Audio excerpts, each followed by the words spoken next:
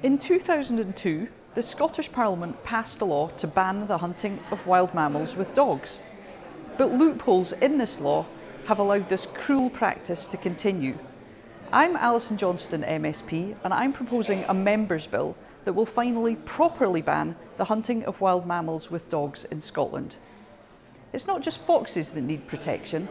The routine killing of mountain and brown hares in Scotland is a problem that must be urgently tackled too, and my proposed bill will give these iconic species the protection they too deserve.